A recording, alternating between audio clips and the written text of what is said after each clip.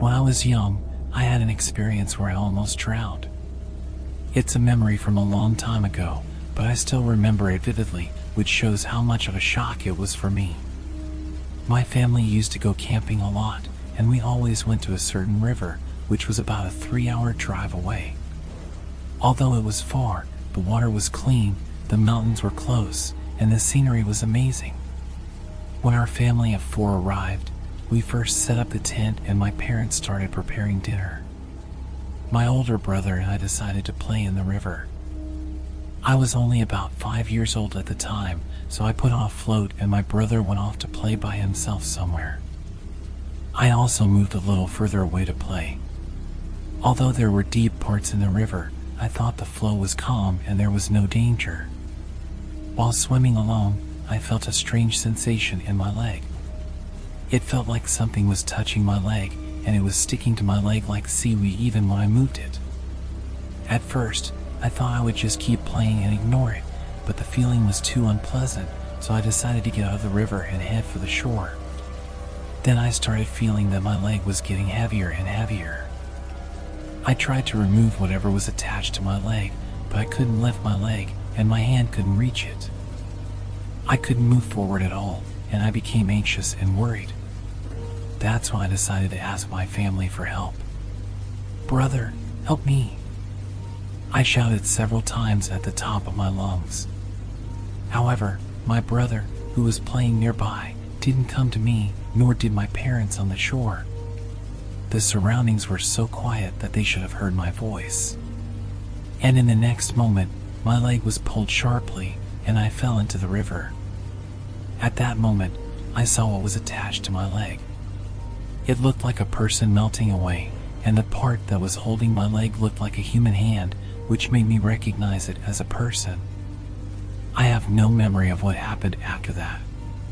All I know is that I drowned and was taken to the hospital by an ambulance, and I was unconscious for 3 days in the intensive care unit, which worried my family. When I told my parents and brother about the incident and why I drowned, they didn't believe me at all. Since then, I haven't played in the river while camping. Even now, when I hear about people drowning, I remember that something that had melted away and I shudder.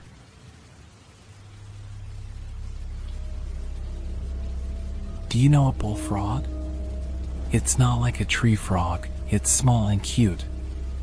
An old man from the countryside told me it was a frog because it cried so loudly and sounded like a cow.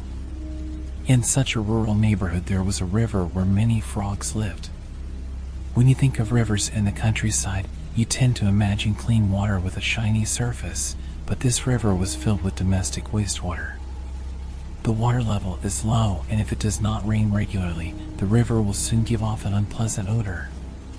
That's the so-called ditch river.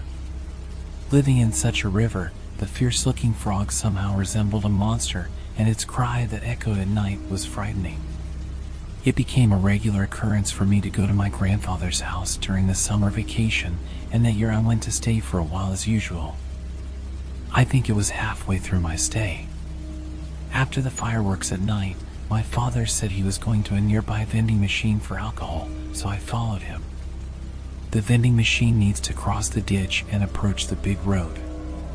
The ground is pretty paved, but the river is overgrown with grass and there are very few street lights, so it's a path where you won't want to walk too far at night. I am walking side by side with my father, and as I approach the river, I hear the low croak of a frog. While I thought it was a dirty cry, when I looked into the dark river, something seemed to be swimming in the light leaking from the houses. I thought it was a jumping frog, so I took a closer look. I called out to my father and asked him to take a look, but when I took my eyes off him for a moment, the puffy thing was gone. It was a polluted river, so I was told I must have misunderstood the grass or something. I bought alcohol and juice, came back to the same place and looked at the river, but still no fur. Thinking I might be wrong, I crossed the bridge and was surprised to hear a frog croaking at my feet. If it was a little further away, I would step on it. In the end, the day passed without incident, but the next day the adults were making a lot of noise. A body was found in the same ditch, but it is strange to commit suicide in such a dry river. Somehow he said something like murder. By the way, the fluffy thing I saw back then was the head of a corpse, and I'm still a little scared to think that the culprit who moved it was next to the corpse. Is that furry thing a new species of frog, a ghost, or a corpse?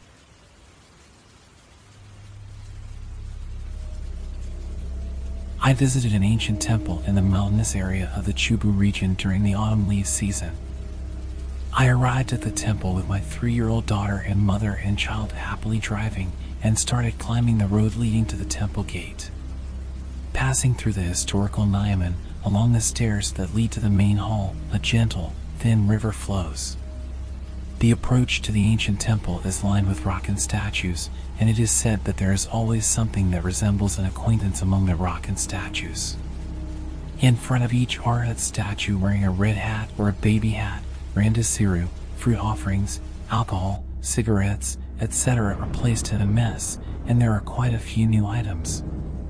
Having visited this temple many times since I was a child, I never gave much thought to those offerings. The stream, bathed in the autumn sunshine, glistened and carried fallen leaves, and the little girl was happily climbing the gentle slope. I started stacking them carefully. At that time, it was at the end of the aisle, and it wasn't a place that would block the passage of other tourists, so I let them do as they pleased. It was a warm afternoon, and I was looking at my daughter for a while. Then, I found that there are 4 piles of 7 sheets each. Her daughter said suddenly, "What day?" I wondered what a child who didn't even know the multiplication table would say. It's okay if you don't force yourself to eat it all. I didn't hear what her daughter was saying to the river, so I picked her up and rolled back to her parking lot and made my way down. The 7th and the 49th are days from funerals to memorial services. After 49 years, he will become a Buddha. No, there's no way my 3-year-old daughter knows that. Besides, what is eat all? Was there something imaginary on the leaves? Or do you eat the leaves themselves? Involuntarily, I imagined something that came up from the river and stretched out its hand.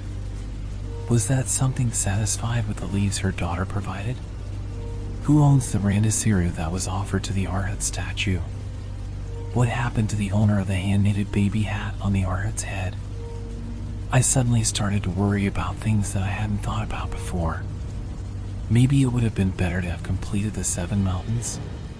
Should I have been exorcised at the main hall? Questions still swirl around.